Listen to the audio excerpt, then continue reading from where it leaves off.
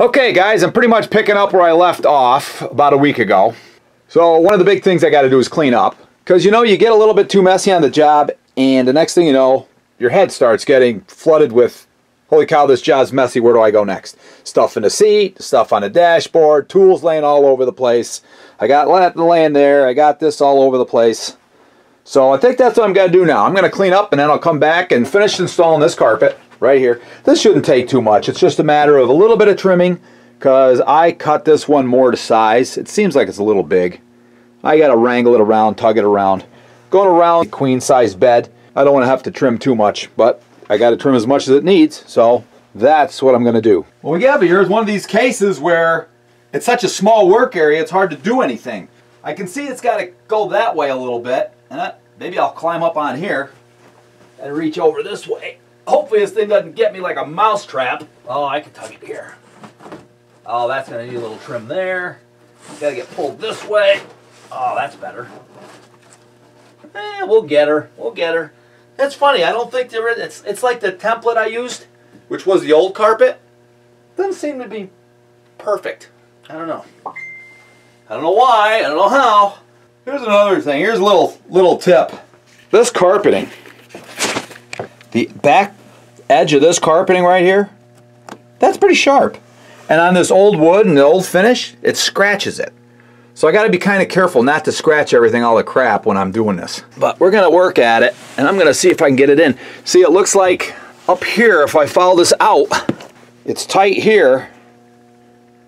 And then up there it gets loose. So I don't know if I goofed up on my cut. That's kind of what it looks like I went a little haywire with my cut. And then I got to get it tugged up here so that covers. And for some reason this notch isn't anywhere close to where it should be. But I'm going to work at it. You know what? It's going to wind up looking pretty decent once I'm done. These Lenox knives, they seem sharper when I put them in. And they stay sharp pretty good too. Maybe they're a harder steel. But you can just see how they get notched out. And this is from cutting carpet. I don't remember dragging this across anything that would really do that. But they get notchy. So, time to change blades again. Also, I think I'm going to wind up using these quite a bit. These are those scissors. I think they're pretty awesome. These are these Cresent Weiss scissors. I got them down at my local hardware store, New Milford Hardware. Awesome store.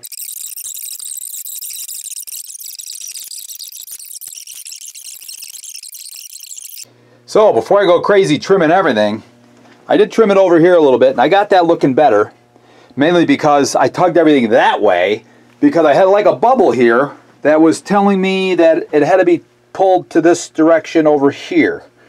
So, and that made this one look better, except for now it looks a little wide.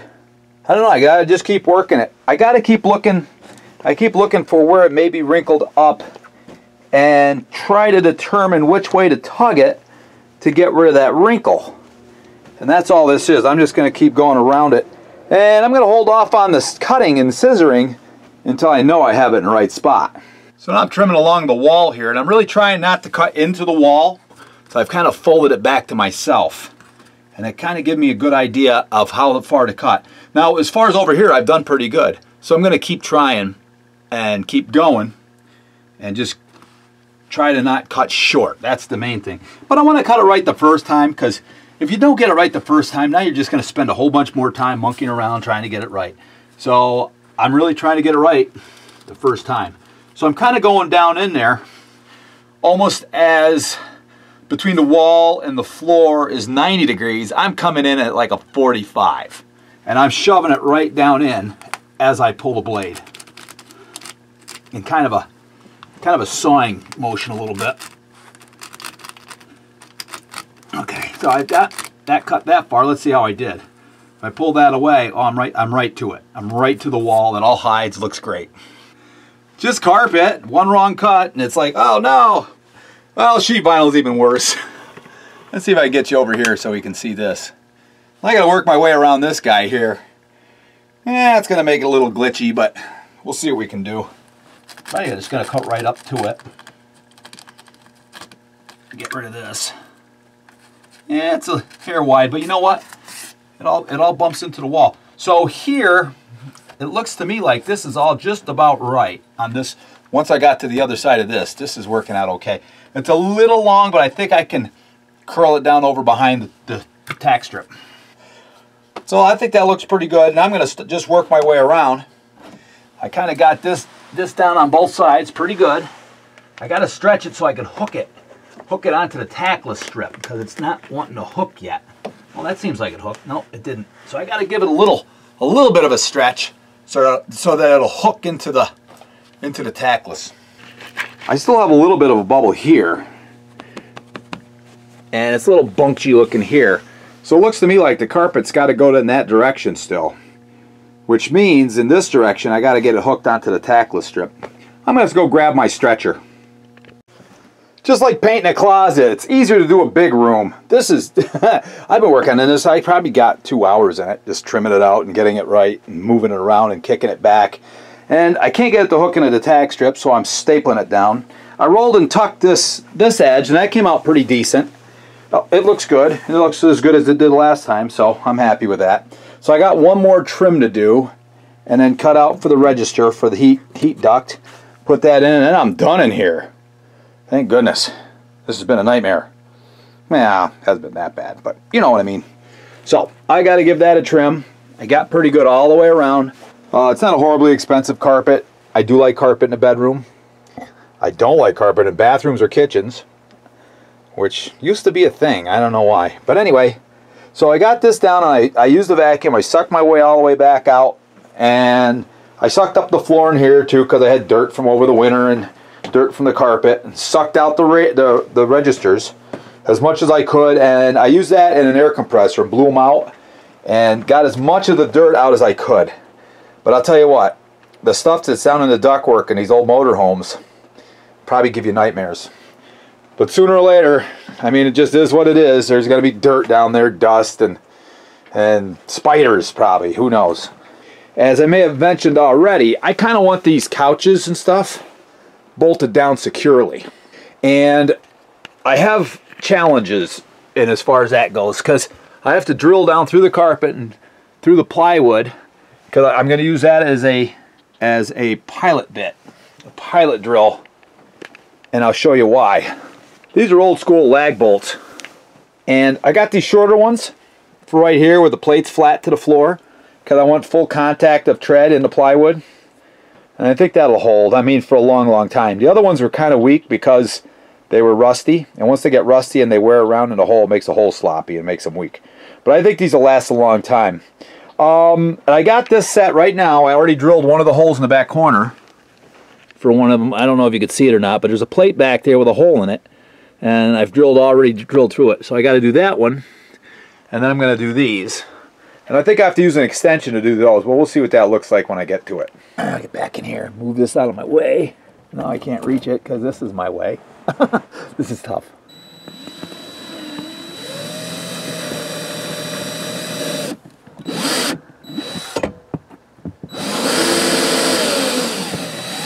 Drilling through carpet's tricky. Pulls up all the fibers, can make a mess. If you're not careful, you can pull a string that'll make a run like 8 feet through the carpet if you're not careful. So it's really a tricky little thing drilling through carpet. I'm not really sure I am being careful, but we're doing it.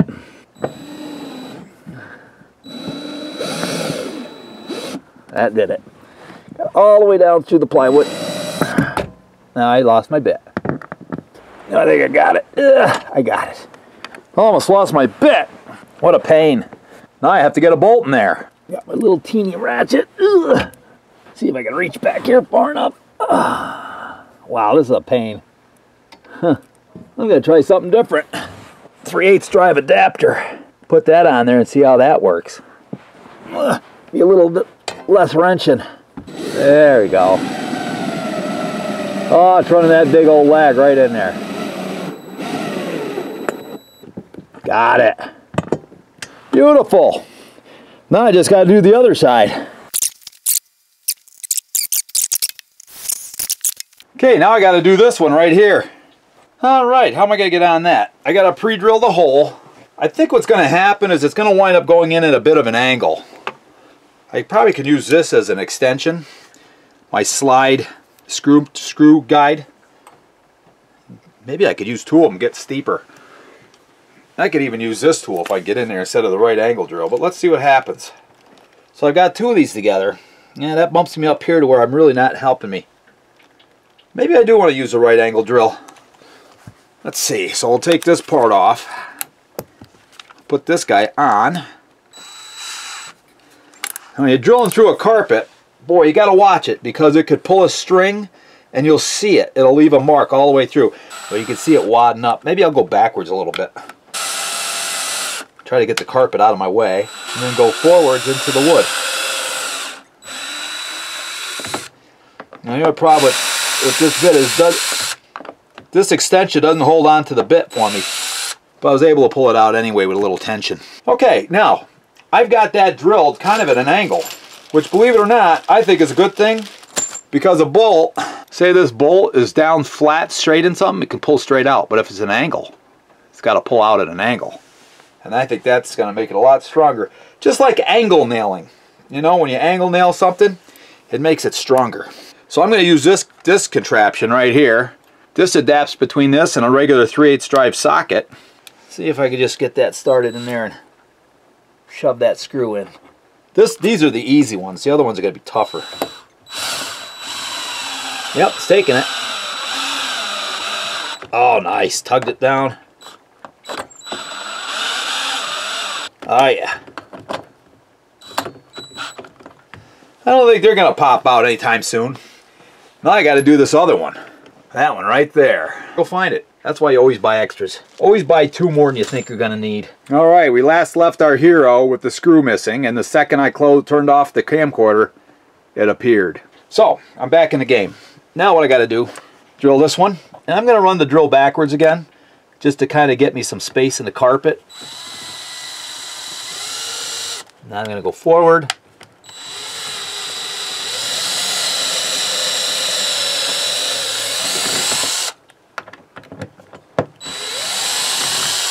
Got it. And like I said, this is a pretty cheap carpet. If it were a more quality carpet, I'd be running a much bigger risk of pulling a thread and having a problem. This is working out pretty decent.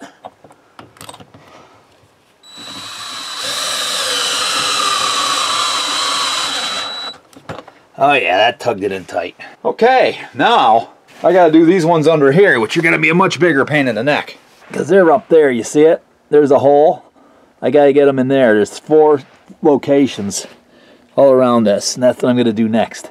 All right, so I gotta figure out how to bolt this thing down. Here's what we've got to get into. You probably see it way back in there. Some light on it. You see it from there. You see that angle bracket? Yeah, that's where I gotta get to. Well, I guess I'll take this track out and then put enough drill sections together so I can actually drill a hole and make it work.